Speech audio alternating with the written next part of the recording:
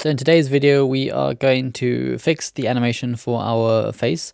When it slides across the floor, we want it to play an animation so that it makes it look like it's kind of scraping along the floor and that it's like letting off like sparks through the back.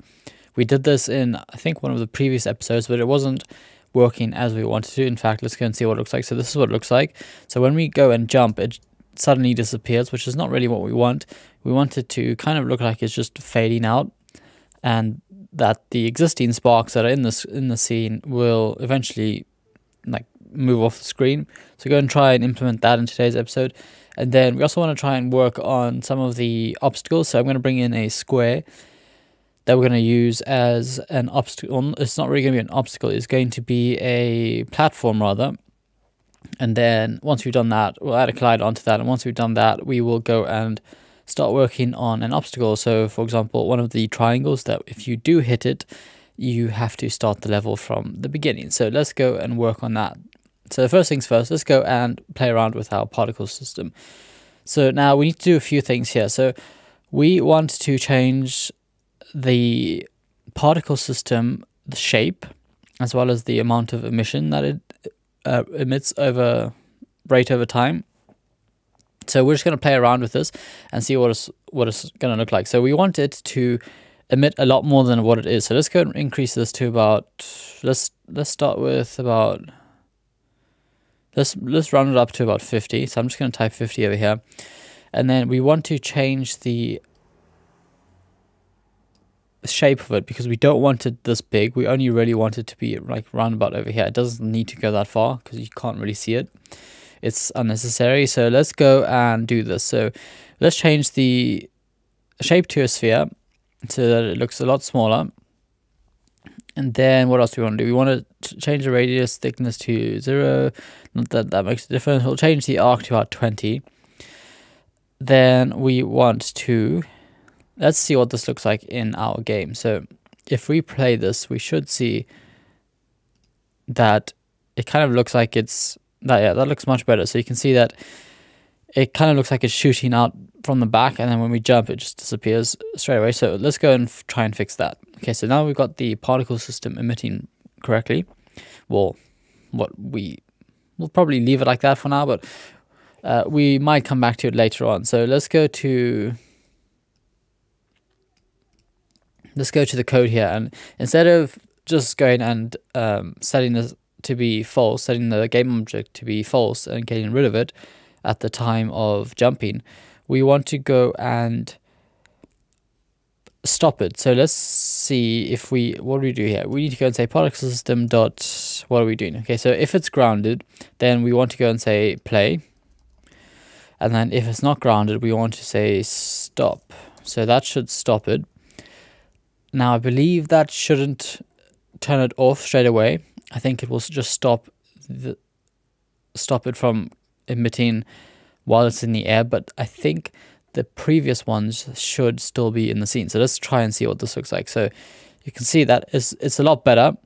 So once we jump, you can see it stops, but we've still got the ones that are there. So that's what we wanted.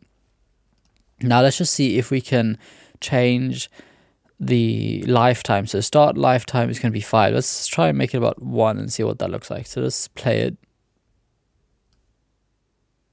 Okay, so let's see, start delay. Can we change the lifetime of it? Render it maybe. Maybe let's close all of these and see particle system, shape, velocity over lifetime, limit velocity over lifetime, lifetime by emitter speed, force over lifetime, color over lifetime, color over speed, color by speed, size over lifetime, size by speed. Okay, so let's try and change color over lifetime. So let's see, can we, if we make this one, can we make this one transparent? Let's see.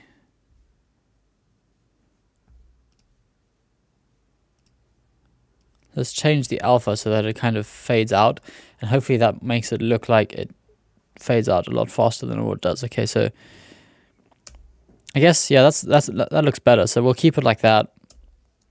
Now, the only thing we need to go and do in this episode is try and work on some obstacles and the platform. So I have worked on, what is it, just a random cube here. Now, this is not the way we're going to do it in the, like, for the overall finished game.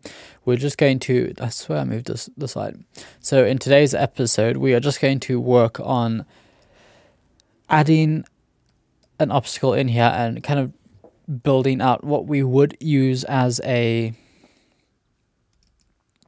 kind of like a test scene. So later on, once I figured out how to get this tile sheet to work, we will use these tiles and then we can build out a proper level using that. But for now, let's go and get some obstacles. This shouldn't really be in an obstacle file because it's not really an obstacle. So this is going to be our square, and this is actually going to be a platform that we can stand on. So let's go and name it platform. And then we need to add a box collider onto this. It's going to be a 2D box collider. And let's just go and edit that. So, okay, so we don't need to edit that because that is the perfect size.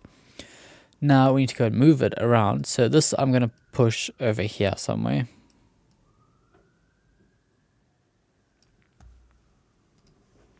Now, I don't think it's not going to be able to move, so we might need to freeze it. So let's just see what happens when we go into it. Okay, so that's fine. That doesn't work. Now, on our platform, I am going to okay, so we don't need to constrain it because it doesn't have a rigid body on it. If it did have a rigid body, then I guess we'd have to freeze it in the right position. So that's fine. Now let's just go and move this right down here. So this is not the best way, like I said, to do it, but we will figure that out in one of the other episodes. Once I figured out how to use that sprite sheet or import it correctly, we will go and do that. So let's see. Can we jump on top of this now? Let's just zoom out here. So let's play this. If we jump on here, okay, so we can jump straight over that. So let's go and test that. Actually, you know what I'm going to do? I am going to duplicate. Let's just make a little bit of a scene that we can play around with here. So let's copy and paste that. And I'm going to move it here somewhere right in the middle, so that we jump onto there and then hopefully jump onto the next one. Actually, I'm going to put another one on. Probably somewhere around here. Something like that. Doesn't have to be exact, but this is going to be, let's just put this at 4.5 and I'll put this one at 4.5 so that it's right on top of each other. Let's just give this a test, because now that we have a few things that we can jump onto and over, we will be able to see if we need to change the jump of the player and the jump force so that we can see if we can jump onto it. Okay, so you can see that that doesn't work. Now, if that happens, we need to register that we failed and that we need to go and restart the game. So let's test this out. So we jump on there. Okay, so that's fine. Now, the problem is, because these are not the ground, we can't jump on them. So we need to select them and add a tag onto it, or actually we can add a layer, I think it is. And this layer is going to be a platform. We'll just keep it as platform for now. So let's test this out. So on these layers, let's go and add that platform onto it. Now, if we go to our player object, we should be able to check our platform layer mask, so that now if we collide with our player, if we collide with the ground and the platforms, this should allow us to jump automatically, so that we can jump from this platform, if I can ever get onto that platform. So we can jump onto this platform and then still jump across like that. Okay, so that's working nicely. Now let's see, that one's fine, that one's fine, and that one's fine. Okay, so that's fine. Now let's go and start working on a triangle. So I'm just going to, is there a way to convert this into a triangle? I guess not. So let's just make a triangle here quickly. This is going to be 100 by 100, and I'm just going to copy shape attributes and try and paste it onto there. Does that work? Yeah, that's fine. We might have to make it a little bit smaller so that it fits in here, like that. I'm just going to disable that. And then that should be fine. And let's go and export that. And then this is just going to be a triangle.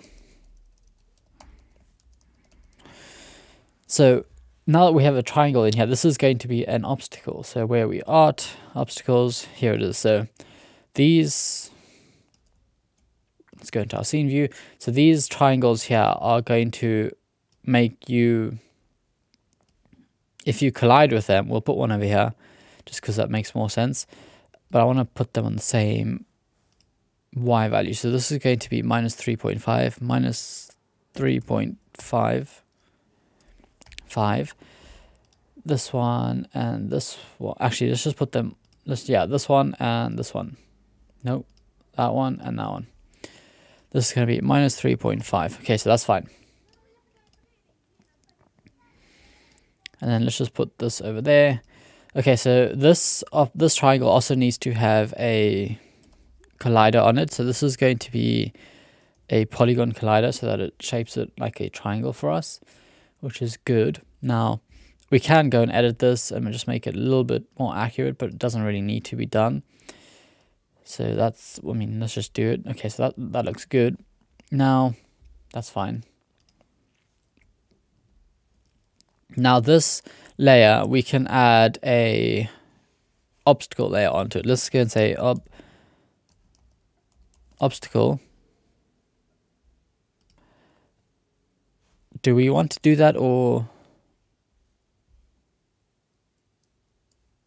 actually we won't do that. We will, yeah, we'll get rid of that for now, and then we will. Oh, actually, you know what? Yeah, we'll leave that in for the next episode. But today where am I? We are going to. You know what? Let's just do it. So we'll put that obstacle tag on there, or layer mask, and then in our script here we can go and say, which one do we need to do this? So where do we do jump? This is where we jump. Okay, so we might just have to add a different script onto this triangle so that when we collide with this triangle, we go and reset the game. Actually, you know what? Let's do this. Let's do it in the player class because we want to leave this game it should fairly be simple, so we don't need to introduce multiple classes. It's probably not the best way to do it, but let's go and say private. Yeah, so let's bring in our on collision. On collision, enter 2D, that's the one. So on collision, enter 2D. So now let's go and say if the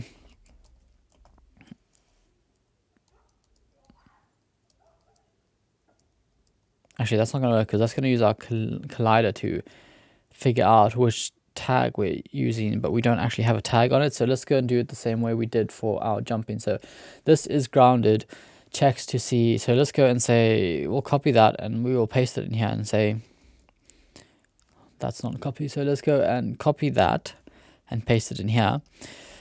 And now instead of saying is grounded, we can go and create another boolean, and this is going to be bool is,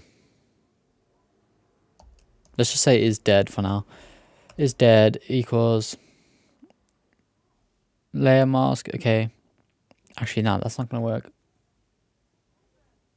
because now it's going to check for the multiple. Actually, we can probably do this.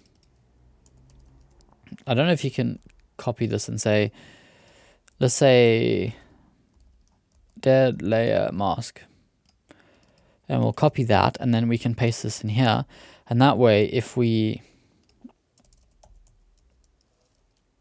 collide with this, we should be able to figure out if we can carry on with the game or not. So on our player, we can in here go and say dead layer mask is only going to be an obstacle. So anything you collide with that's has the obstacle layer attached to it, we should not be able to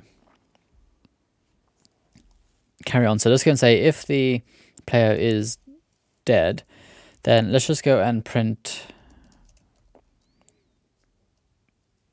What are we going to print? We're going to say player get, or let's just say game restarted. We'll save that, and then let's give that a test. So I doubt this is going to work because I think I've mixed it up. I didn't think we're really supposed to use layer masks in a collision, on collision enter. So let's give this a test. You never know, it might work. It probably will work, but probably just not the best way. So if we collide with that one, where is our triangle? Did we do that? We've added the obstacle tag onto it. Now our player and the player script obstacle. Okay, so that's clearly not going to work. So let's just go and do it with our tag. So let's get rid of this and say we'll do the exact same thing but with a tag. So you can get rid of all of that and just say if the other dot game object dot compare tag is going to be equal to a obstacle, then we can go and do this. So let's go save that, and then we need to go and put this tag onto our obstacle. So where's our triangle? So here's our triangle. Let's go and create a new tag, and then this one is going to be called, let me just copy that so that I know that it is exactly the same. We'll copy that, and then actually I did copy it. It's just because the program I'm using has a different copy and paste shortcut. So that's fine. Now on our triangle, let's go and put that on as our tag, and then hopefully now we should see that that should work. So we should get a message being printed out as soon as we collide with that. So that's fine. Okay, so that's good. Now we need to go to our player, and on our player, I'm just going to freeze our rotation. So where is our rigid body? Here's our rigid body. Constraints, let's go and freeze rotation on the Z-axis because we don't really want to see that just yet. Later on when we jump, hopefully we'll add a nice animation to our game so that whenever we jump, we actually see the cube rotate a few degrees. Not a few degrees, probably every time you jump, I think it's going to rotate twice so that it looks like it is landing straight back on to it's in its upright position. But yeah, that's another episode in the future. So that's going to be it for today's episode. So thanks for watching. If you made this far, please go ahead and subscribe to the channel, and I will see you in the next episode where we will hopefully have figured out how to use a sprite sheet. So thanks for watching, and goodbye.